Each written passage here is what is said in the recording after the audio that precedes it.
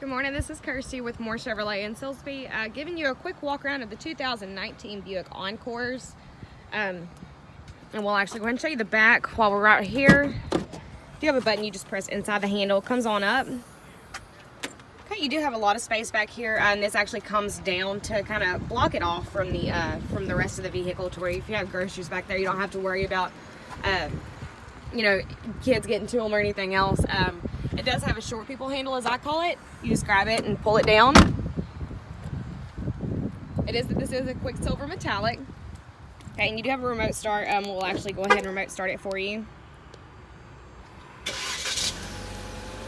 Alright, now we'll go ahead and get in and show you a few features of the inside of the vehicle. You do have power locks, power windows, your mirrors. It is a push to start. You have your cruise control settings here. You do have for your radio and for your voice command here.